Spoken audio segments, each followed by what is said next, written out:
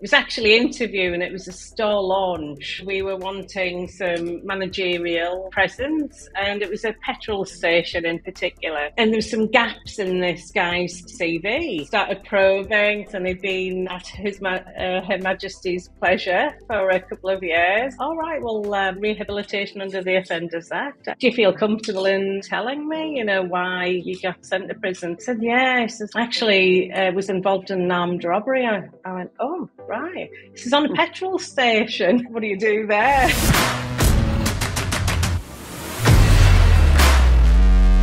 Guys, Matt Haycox here, and welcome to another episode of the HR Zone. Got Kelly with me, as usual. So as usual, we're on episode 3 of this. Over the last couple of weeks, we have talked about, we've set the scene. We've talked about our HR journey and the fact that it's my big 2023 mission to get better at culture, to get better at HR, and that's why Kelly joined us. Last week, or last episode, we talked about recruitment and how to recruit and how specifically to try and recruit without using those pesky, expensive recruitment agents. So this week we're going to be talking all about interviewing. I guess it's the right chronological order of what to do, and Kelly and I are interviewing or talking about interviewing on a weekly basis, almost a daily basis for Kelly at the moment, because we're very, very aggressively staffing up in all different areas. So I guess this is almost like what's the word, a review of Kelly's work as well, so I can see how she's doing with her interviewing. But no, that's what we're going to be talking about. I mean, I've always been probably, I'd say, a pretty poor interviewer. I'd be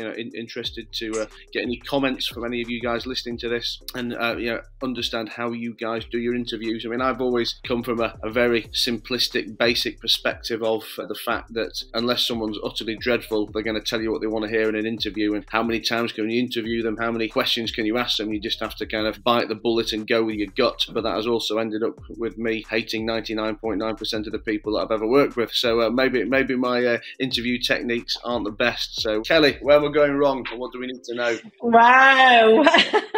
I'm just sort of calculating your percentages there.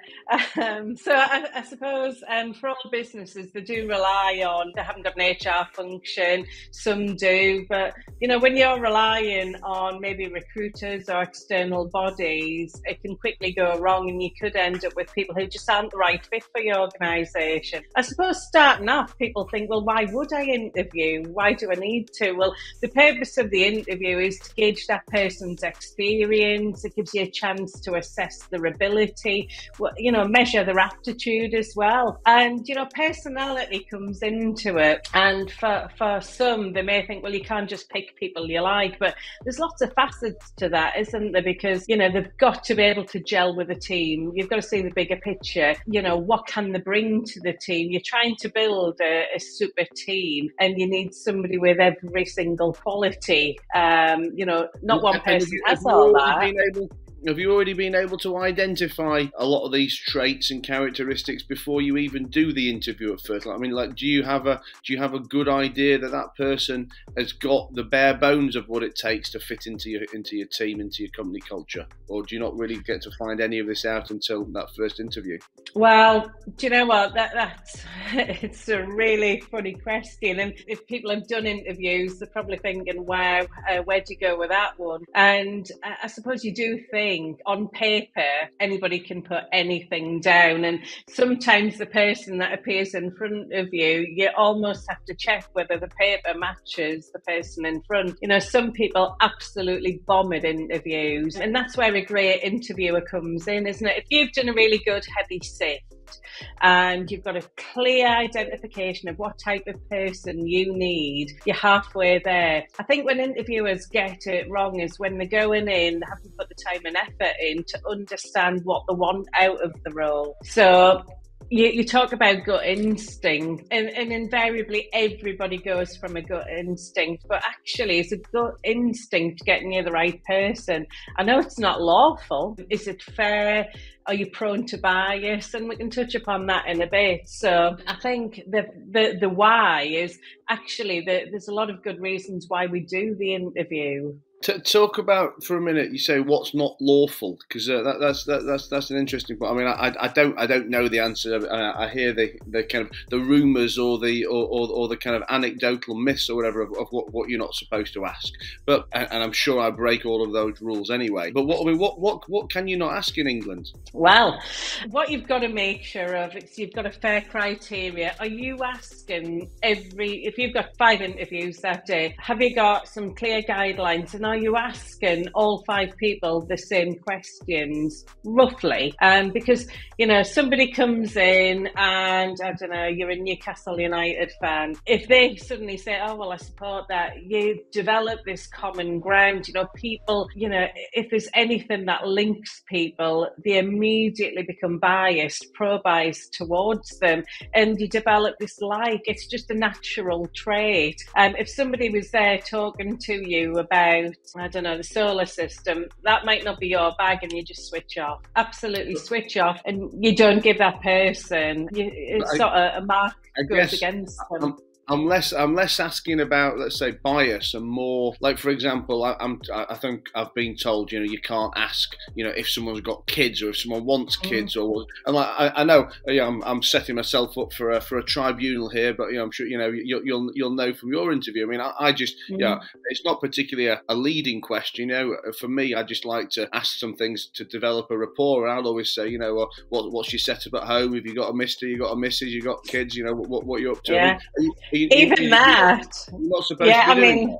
Absolutely not. I mean, you know what? Even that, you've just immediately classified somebody by a stereotypical viewpoint. So, naturally, some people would often, if there's a woman there, "Oh, have you got a husband at home?" Well, actually, why can't they have a wife? Why can't they have a partner? I've been asked many, many times, "What about your children?" Well, actually, it's unlawful to ask that, because, it can lead, and we know it happens. To me, whether you've got a child or haven't got a child, I'm not employing you for that. I'm employing the best person for the job. So by all means, absolutely lead, lots of open questions. And if the person wants to talk about it, or if they've got maybe a concern, let them talk. Because a great interview really is, it would be you listening.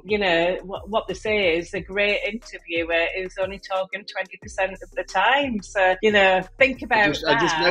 I just noticed that on your notes, and I was laughing to myself thinking that must have been my interview with you, because we can never normally shut you up. So I'm sure your interview was me doing only 20% of the talking. Yeah, well, listen, you've done that successfully, then, haven't you? But you don't do too bad talking yourself, though, do you? So tell me, I mean, because again, I always hear a typical business type question is, what's your favourite interview questions, or this is a particular question I always like to ask people at interview. I mean, are there good questions to ask, waiting for good answers? Or is it less scientific and more artistic, just in terms of, rapport and reading the room? So I think you can be an interviewer with the same questions as another person, and you can get totally different results. I think we find out that interviewees do best with a natural relationship. So before you start the interview, let's do that warm up with people, make them feel at ease, make them feel like they want to talk with you, and loads of open questions that suit the type of interview you're doing, which is really hard because there's so many different forms. You can have face-to-face interviews, video, Zoom interviews, telephone interviews. Some people just get tests or technical interviews, or if you're in an interview assessment. Are these work-related open questions, or just open questions in general? Well, I think starting to build a relationship, it's a case of how are you? How was your journey here? If you start asking questions, did you have a good journey? Yeah. No. That's it. The conversation stopped. lots of how. That's if you're hiring for someone in IT.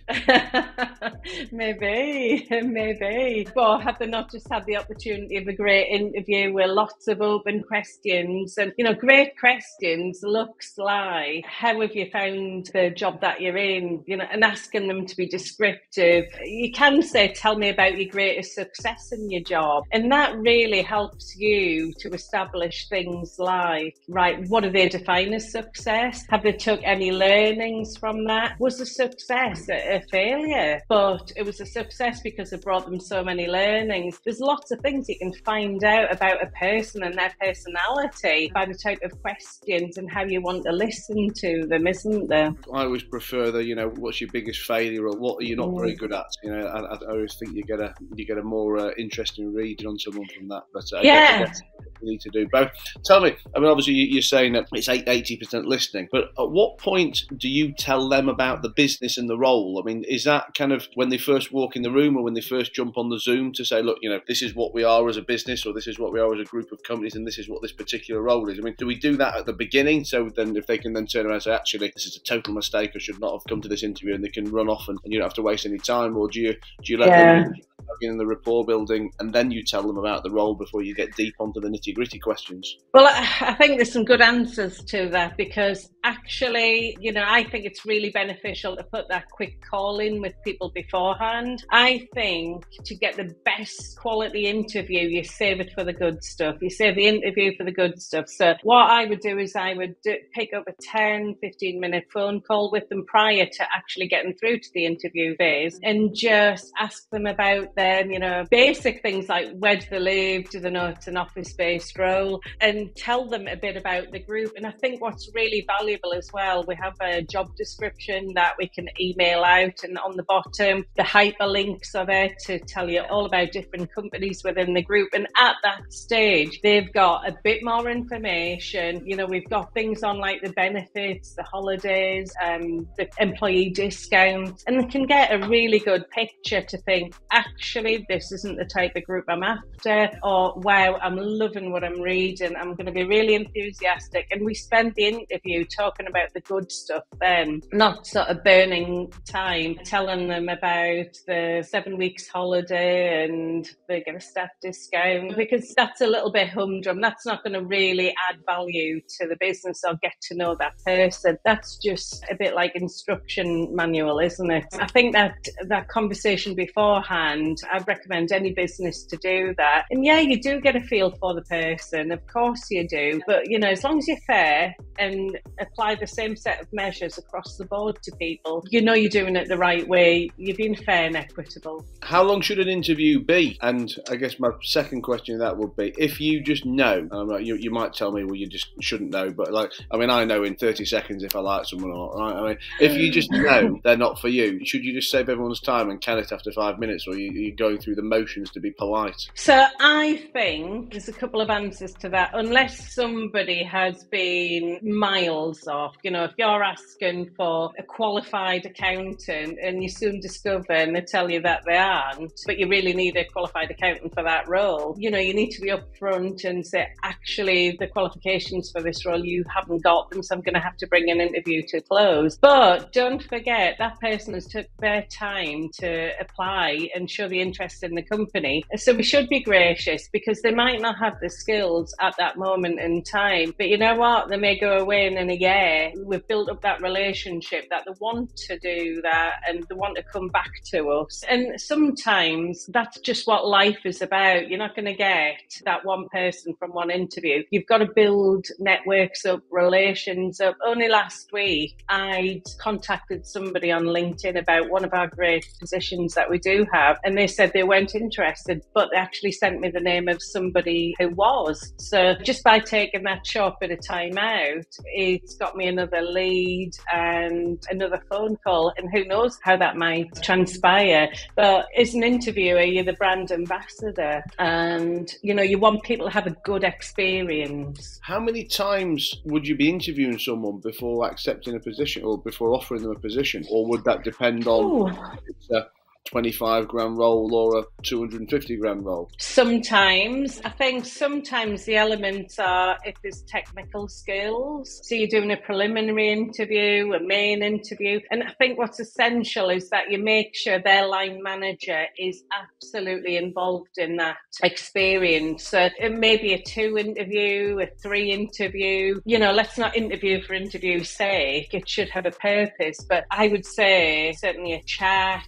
a main interview, a further interview. That line manager must be involved. If the line manager isn't involved, I've seen many line managers who think they can just tap on the door to HR and have a ready trained person. Here we go, there's your next one. And if they're not involved in the process, they're not building the relationship up, which any part of what we're trying to achieve as a business, as line managers, to take accountability, to drive great performance, and to really be able to follow the whole performance spine, which is taking ownership of the team and driving the performance to be the best it can possibly be. And if they don't take an interest in that person or involved in the interview process and being able to select their team, they probably have got a bit of a disconnect. So interviewing is really, really important for that point, isn't it? I know in a smaller business, I guess realistically they're not going to have an HR department. You'll probably not even have an HR person, and the interviewing will probably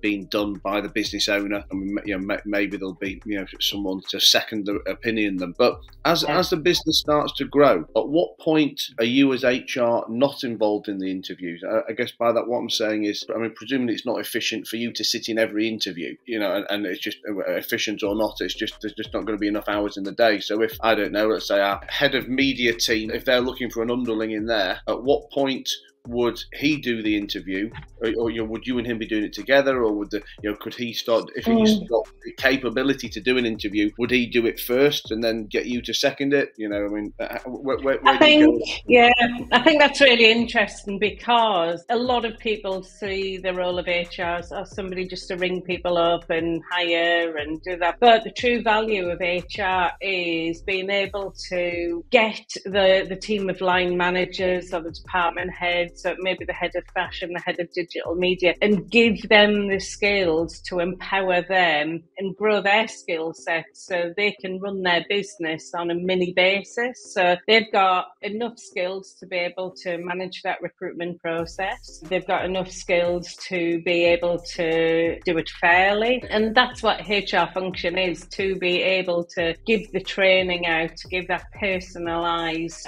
group of skills and determine which each person needs in order to fulfill their roles. So a lot of managers need hand-holding, coaching, and that's absolutely great. Some feel very experienced that they can do it alone. And it's a judgment thing. It's a total individual point. If somebody absolutely doesn't feel competent to do them, they shouldn't be put in that position till they feel ready, until they've had enough coaching to do that. So the interesting thing is, with the smaller businesses where they don't have any sort of HR presence or inexperienced people, sometimes don't do a great job at interviews, and they're left languishing with quite a vacancy for a very long time, sometimes a year. But I think what you've got to do when you interview is you've got to be that salesperson. The whole world is about selling, isn't it? So when I interview, I will tell them the benefits. And we have some people that come and they want to go and work for a massive corporation,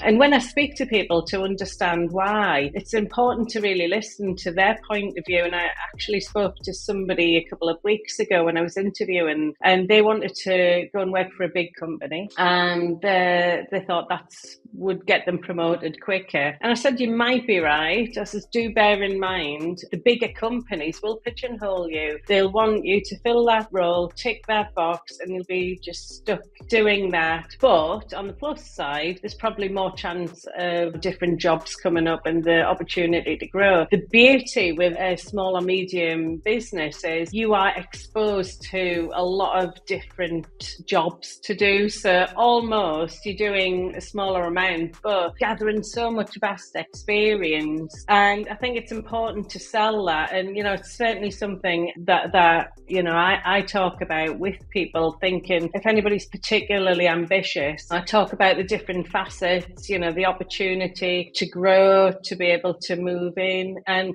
certainly from our point of view, we've built a structure with different levels, which if you're new to our business and you're starting on level 1, you can move up to level 2, 3, 4, just how we've set it up. And we'll help you to do that. We'll support with your learning, and we'll pay for your learning as well. So I think there's many, many good things that you've got to make sure your line managers are going to chuck into that interview so that it looks an appealing prospect. So are you sure your managers can actually do that? Well, it takes a lot of time and a lot of practice. I mean, I'm not really sure how many tens of thousands of interviews I've done in my life. Some have worked out well, some I probably haven't done very well.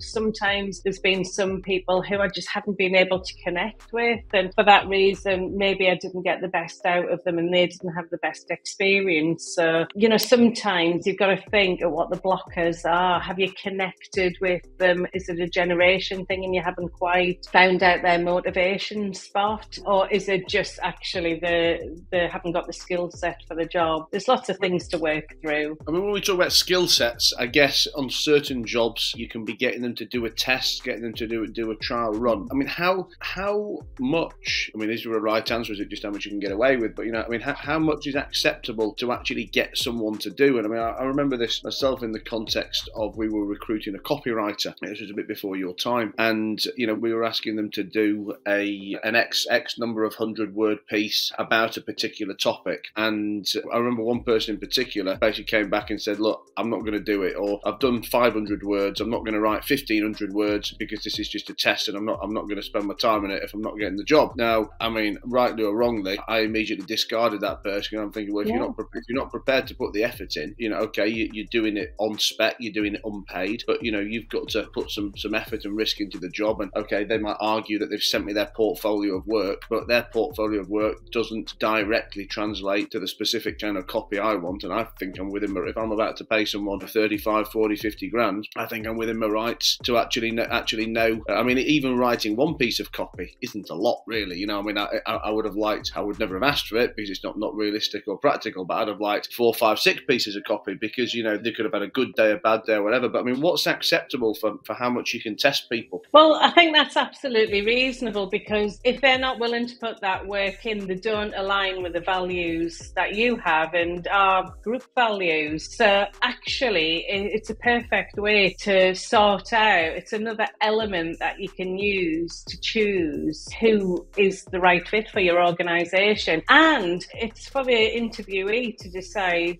actually, that business isn't a good fit for me because I want to come and sort of do the bare minimum. So I think it's really effective. The group is so diverse. If we were interviewing for somebody in one of the retail clothing store, let them go in there and do a few hours in the shift as a shift. They can go in there, they can see how they gel with the team and see what the business is about. Then we can assess, are they a great salesperson? Have they got customer service at the number one part? Likewise, let people see the work environment where they're going to be working. Particularly, will they fit in the team? Do they feel comfortable to do the best work there? So by no means can we say to people, actually, come and work a month for me while we decide. But I think a task is absolutely reasonable, and it gives them a bit of an idea of what the job is about, what sort of standard that we're looking for, and it gives them a chance to showcase their best work, and it helps us find, are they a fit for us and are we the right fit for them? So I think it's perfect. You wouldn't hire, I don't know, we not that this is relevant, but you wouldn't hire a carpenter without asking them to look at his or her work, would you? So it's absolutely no different, but a lot of businesses do. A lot of businesses just take it from a CV, a quick interview, and that's it. They're in, and it's a real 50-50 then if they work out. A lot of businesses don't put enough effort, because it is hard work. It's interviewing and recruiting and getting that right person. I don't know if this question is relevant to interviewing or if it would probably come at a different stage of the game, but how important is referencing? And again, it's almost like a leading question from me, as you know yourself. I personally never really bother with referencing because I just think, who is going to give a bad reference? Or rather, I don't mean who's going to write a bad reference. I mean, who is going to put on their CV a referee who is going to give them a bad reference? I mean, exactly. maybe that is a test to find out how moronic they actually are. But I mean, should you be taking references, or is that just ticking a box? Some people ask for the references and they don't do anything with them. Well, that is ticking a box. However, say for instance, that's the other thing. I mean, nowadays most companies don't even want to write a reference, do they? They'll say, correct. I'm prepared to acknowledge that Kelly worked for us in the role of HR from whatever the 1st of Jan. Yeah. To the 1st of February. That is a lot of just what you get. But, sometimes we can do other things depending on the role. So some of our roles are dealing with, very, very confidential information. So to do a full background check, a CCJ check, criminal and credit reference check, they are valuable because if they're in charge of pots of money, a lot of people, especially investors, want to know that we've done our due diligence and we haven't just took the next Ronnie Biggs on. So sometimes surprises like that do surface. Sometimes we can contact the previous employers and this person has told us how fantastic they are, but unfortunately they may have been dismissed. So why would we want them in our business if that's the case? If it was for poor performance or if they were dismissed for absence or, poor behaviour, any of that type of thing. So it is an option. It very much depends on the type of job you do and it's entirely up to the organisation. But you are right in what you say. A lot of businesses, they don't want that liability or accountability, so they will only confirm the dates that person's worked. So yeah, it is a choice. It is a choice. Well, you've made some very pretty notes for this, which we'll stick up on the podcast as some show notes as well. That's a little PDF that people can download with all these goodies. So thank you very much, as always, Kelly. Before you go, putting you on the spot here, but I'm sure you've got plenty. Tell me your most horrendous or embarrassing or funny interview story. Oh my gosh, I don't know if I'm legally allowed to.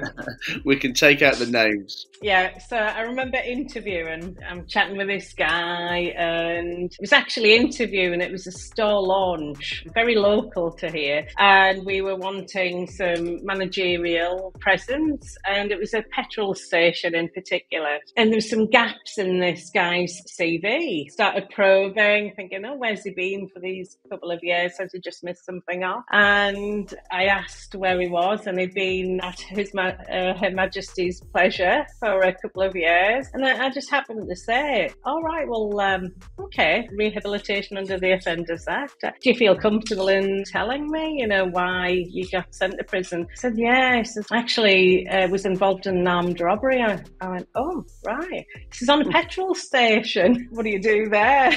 There are so many. And what did you do? Did you bring the interview to an end because you presumably weren't going to hire him, or did you have to let it play out? Listen, he was good enough to apply and show interest into the business. I just didn't feel he would be a right fit. It was a isolated role. You were pretty much out there on your own, and yeah, we had more experienced people for the role, somebody who'd done it before, and they were truly the best fit. And they didn't carry a gun. Yeah, they decided. Well, listen.